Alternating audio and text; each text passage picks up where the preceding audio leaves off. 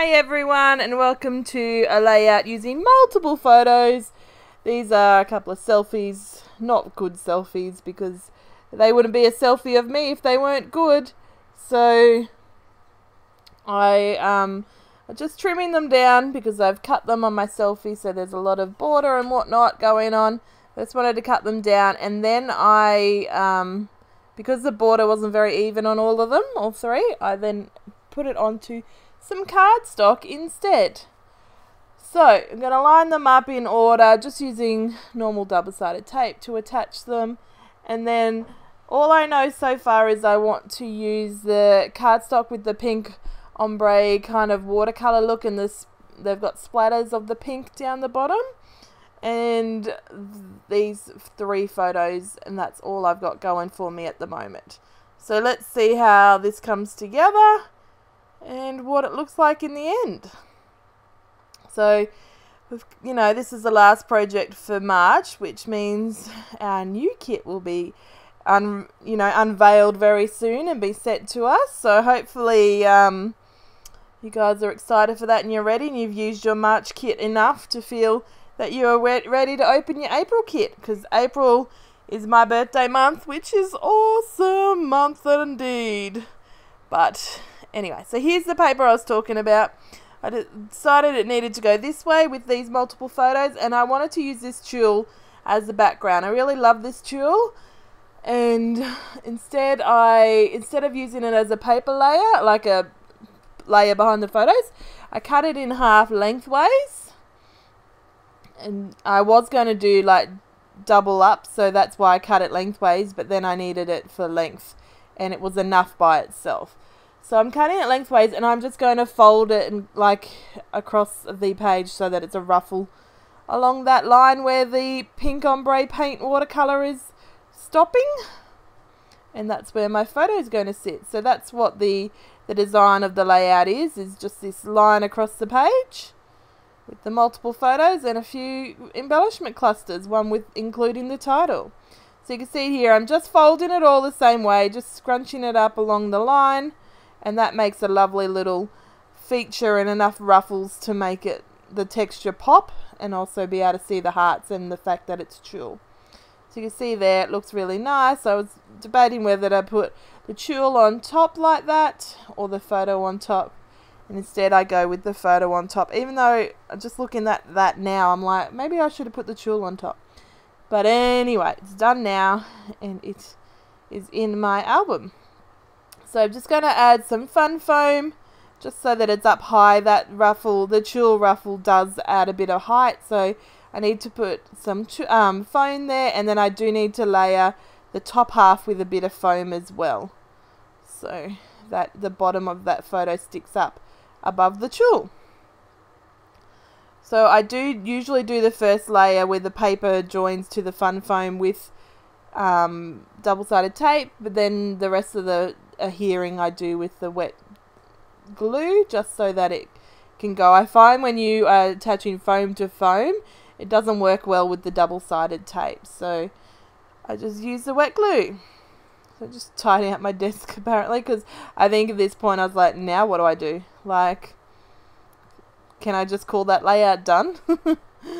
So I'm just looking through my kit to work out what I want to use. Not, like I said, I just knew I wanted to use these photos and the pattern paper. The tulle was an obvious decision once I opened the kit box, but the rest I had no idea. I do try the sequin trim, and I looked at the thickers. These little curios, they call them, the Kaiser Craft. They look like flare to me, and they're glass flare, so they're pretty cool. I do end up keeping that one up the top there. Add these resin hearts. It's a nice little cluster starting there. But I just don't know what else, really. I pull out this title with the words hello. I really wanted something to sit under the tulle like that, and it looks really nice there, but when I was looking at it that night, I couldn't see it enough. But why can I see it so well on the screen in editing, but not, like, it just doesn't make sense. So I put it up there, but it does get moved down to the bottom right of the photo. It makes a cluster down there. I do pull out the sticker book that we also got from Kaisercraft, and I try and put some layers here. I'm trying to make it work. This is we get 2 of each sheet, so there's lots of these washy little strips, and those Curios Flare, they have the best adhesive in the world. It will not budge. Like, I can't even, like, the shape of it probably helps as well. I can't grasp it enough to pull it off the paper, even just to tuck something slightly underneath the edge of it. It is amazing little glue. So I do pile up and make these 2 clusters here with these flowers, and then the leaves and flowers. But spoiler alert, I put them on and decide I don't like it.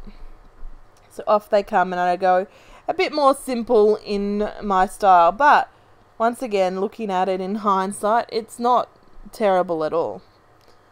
So I think I was just, you know how you get to that point when you're creating after you've done a few, or it's been a long day, that you're just like, oh, this is not looking good, this is not working, oh, this is my idea, let's try that, oh my god, that's terrible, blah, blah, blah. Like, it's just, I think, one of those kind of layouts, and I thought I'd share it with you because we all make those kind of layouts. And I was talking to a friend the other day in regards to mixed media, and she was like, oh, you'd make it look so simple and whatnot, and I said something about, yeah, but you don't see the ones I throw out and whatnot like that, and she said, what? I never knew you threw mixed media layouts. She said, I've seen you make them, you just create and, you know, go ahead with it. I'm like, yeah, but not everything works, and those are usually those true and tried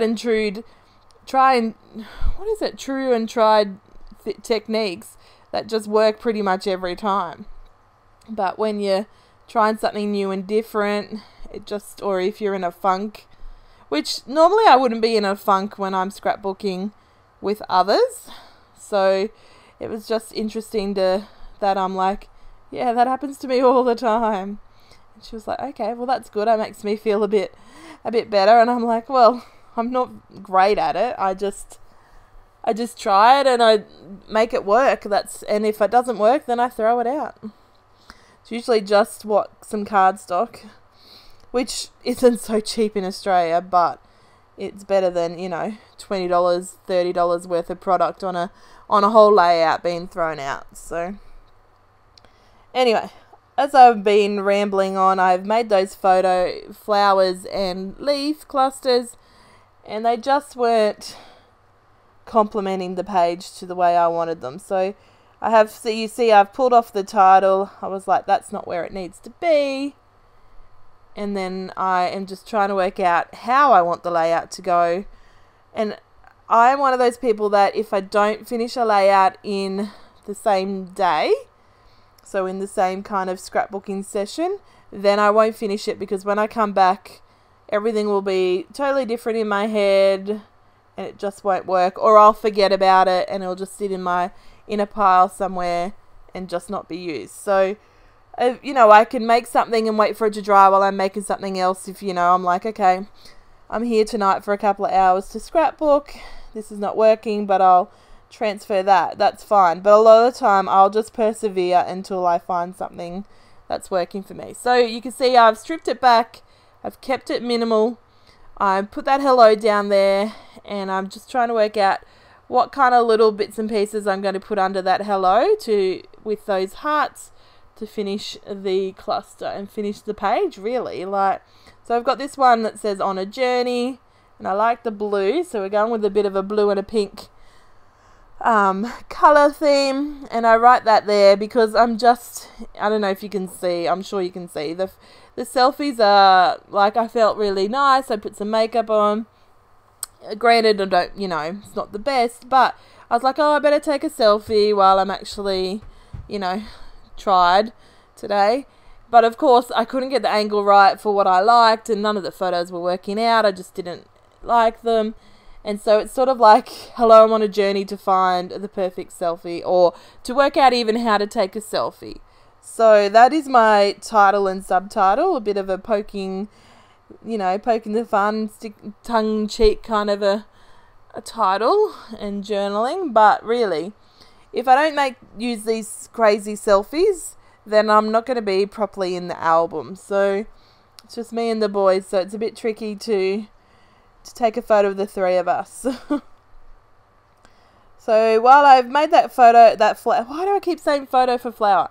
That flower cluster down the bottom there, I'm going to add some gold Heidi Swap Colour Shine, just to add some splatters. Just because it was a bit too flat, and there's those pink splatters down the bottom, but it's sort of the pink up the top was just too bare. So I'm just adding some splatters, just in that little diagonal kind of a look. Obviously diagonal is my go-to.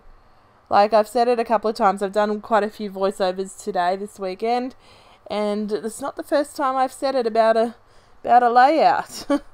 But we all have to have our go-tos, our little style and whatnot. So yeah, definitely let me know down below what's your go-to in terms of creating a scrapbooking layout. So it needed some gold up the top, which is why I added the gold swap Heidi Swap Colour Shine, because it needed some gold, and I realized that I had those leaves and those smaller leaves, so they're going to go up there to help balance out the gold in the word hello. I added a flower up the top, and just having to play with the little bits and pieces. I'm not going to over embellish it. I wanted to keep it simple. I like the layout with that big bulk of tulle and then those three photos, so that's what draws your eye immediately to it. I didn't want to have big embellishment clusters, which is what was happening before with the leaves and flowers. So instead, making it more simple means that the big part of it, the flower, the photos and the tulle, is what stands out when you are first looking at it. It's going to put this phrase that says love you and cover it with the flower so that it's overlapping. Mostly because I didn't want the U on there, just love was fine. But also because I wanted that layering to be connected. And couldn't do that if I had the whole two words on there. So just making sure that's sitting where I want it. And pretty much there is not much else to this layout. If you are sitting down and you're not too sure how it's looking, then make sure you lift up your page or stand up and get a bird's eye view, just so you can see the whole thing in the proper angle, because sometimes when your paper is down on the table, you can't see it in the way that you would normally see it. So that's my little tip to make sure you're going in the direction that you want it to go into. So just added that heart to finish it off, and that is done. So I will catch you next week for April design team projects. See you then. Bye.